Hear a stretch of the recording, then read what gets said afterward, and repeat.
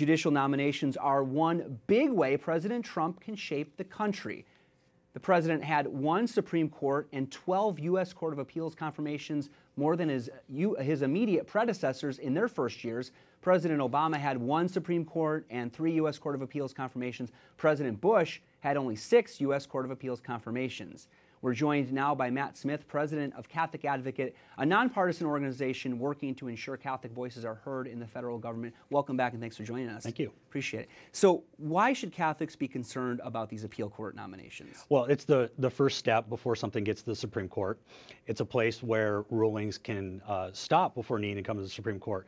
Lots of cases being decided, religious liberty cases, abortion cases, like we just talked about with Illinois.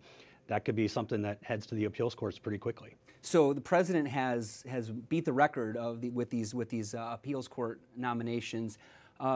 What are the issues? You had mentioned abortion, religious liberty. I mean, how can an appeals court judge have a say on those issues? Well, the important thing to think about is at the end of the Obama administration, 9 of the 13 appellate courts were controlled by Democrat appointees.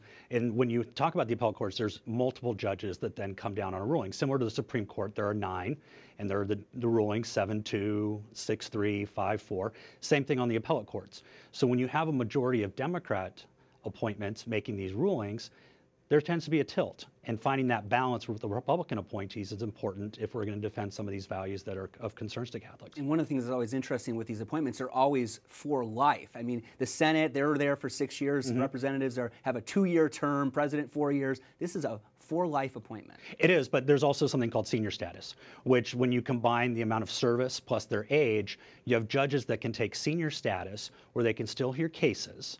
But it also opens up the opportunity for a vacancy for President Trump to appoint. And that's where the real opportunity lies for President Trump, is any of these judges that were Republican appointees that might be approaching senior status, they can still hear cases, but when they take that status, it opens up a vacancy that he can then appoint. And if there's any sort of risk of the Senate flipping next year or making confirmations that much harder, there's an opportunity where he could really have an impact on shaping the courts in his presidency. And then shaping the courts in the presidency, one of those main issues is the pro-life cause. I mean, what can happen in this term, in his presidency, his first year in office here, his first couple years in office, making these appointments? I mean, what's the long-term strategy for abortion laws? Well, I mean, you have lots of places where we've had to chip away, whether it's the Born Alive Infants Protection Act, the Pain Capable legislation, all these various things that immediately they get passed by a pro-life Congress, they get challenged in the courts. So if we're going to continue to make the inroads on the legislative front and rolling back the damage that Roe versus Wade did over 45 years ago, then we have to have the backstop of appointees that will uphold the law. Okay, well, thank you so much, Matt Smith, president of Catholic Advocate. Thanks for your time. Appreciate it very much.